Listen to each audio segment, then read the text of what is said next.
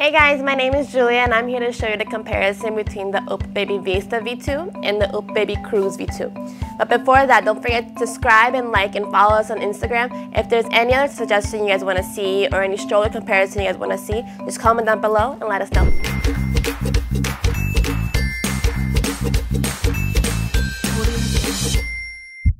So let's start by saying that on both strollers, they hold up to 50 pounds, both of them. The Uppababy Vista, it comes with a bassinet, this one, while the Uppababy Cruz, it doesn't. So let's start showing the stroller itself. Right here on the Vista, you can elevate the handle as so, press the button, put it back down, like that. Also with the Cruz, the same way, you're gonna push the button, put it up, down, so. On both of them, you have the little peekaboo right on top, and they're mesh on both sides, as so. Also on both, you can unzip this little corner right here and extend the canopy, and it also has like a little mesh canopy right on top as well. And the Cruz, again, you're gonna unzip it like that, extend it, and again, the little mesh canopy right on top. So let me just zip that back up. To recline, you're gonna press the little button right on the back, pull it down, then goes back up. Also, with the Vista, you're gonna press it down, go down, go back up. Just put it here. There, you're gonna press these two buttons right up here, press it, and you're able to switch the seats. So, again, this little button like I showed before, put it down, back up, here, push down these two buttons, grab it, you're gonna put it down like that, same button, put it down, back up, okay. Here, with the bassinet, I'm gonna show you guys how it goes. Here, all you're gonna do is grab it,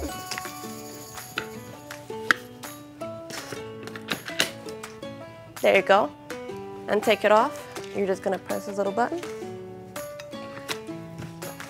There you go, and the bassinet is overnight sleep approved, so you got that covered. And going back to the seat, right here, let me just put it back to show you guys. Here, on both sides. You're gonna press these two buttons right here, and you have a little footrest to go up, foot down. The same way with the Cruz, up, down, so. You also have a big basket space right on the bottom on both strollers, you got that. And to close, there's these two little leverages right here on the side of both strollers. I'm gonna put the handle down just to make it a little bit smaller. You're gonna press on both. There. I like putting the little leg down a little bit, just to show you. I like reclining the little footrest, so then you already have like a little bit more space for the stroller. So, here again, you're gonna put the handle down, and the same way, both sides, put it down, little footrest, press it down, and put it right there on the floor. Like that. Let me put it back up. There's gonna be a little leverage right here in the corner, like a little latch. You're just gonna open it and then open the stroller back up. Right here in the corner, get it? Like that. And then put the little footrest back to where it was. On both sides, you have that little latch. And the same way with the Uppababy Cruz, there's the same latch. You're just gonna open it back up, and then you're gonna pop it open. And then again, a little footrest, get it, as so. On both strollers, they have a little, kind of like a little lock system for the wheels. So when it's green, obviously it means that it's goes full around, as so. And then, or you can lock it, you press the button, there, and it won't move, like that. And it works the both ways on both.